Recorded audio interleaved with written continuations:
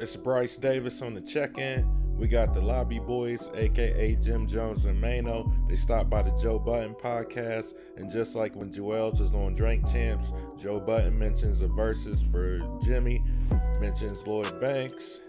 Now, personally, I would have to go with Banks, but I know Jim got some hits that might surprise us, you know what I mean?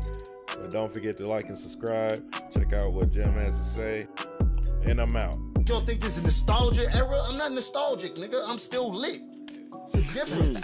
What year they gonna stop at? 2 more. What year they gonna stop at? What's the last record they did that really meant something to somebody out here that they could still get jiggy with? Not to be disrespectful, we talking hip-hop. That's what we do, right? Let's be factual. You're here. You're the hip-hop almanacs and shit. Like, talk to me. Because I be hot.